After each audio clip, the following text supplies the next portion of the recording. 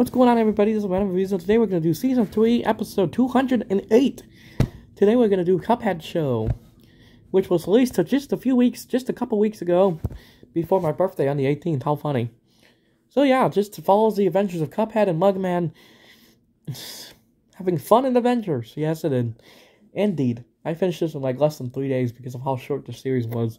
It's like it was only 12 episodes, but each are like 15 minutes apiece. Which was funny. So yeah, Cuphead the show. Like I said, never played the video game because I don't want to rage quit. I know what the game is pretty much. What the hell? Oh boy. Yeah. Which is how funny that Cuphead is voiced by a black guy. It's just kind of weird. Oh wow, Wayne Brady does the King Dice? How cool. So yeah, Cuphead the show. This was hilarious. This was funny. I'll give this a 9 out of 10 for sure, because it's kind of like a mix between Tom and Jerry and, of course, like, other cartoons at that time. Like, of course, Looney Tunes and all that, just how wacky and weird it is. But I love it that it's in color, so it's kind of like this 30s art style that the game usually is.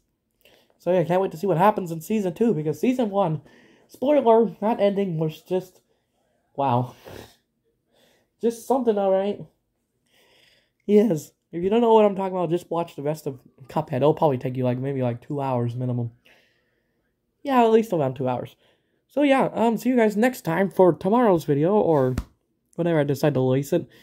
Which, of course, episode 209, we're going to do the Japanese movie, Drive My Car. And oh boy, I have a lot of thoughts on that movie. So yeah, see you guys later. Peace.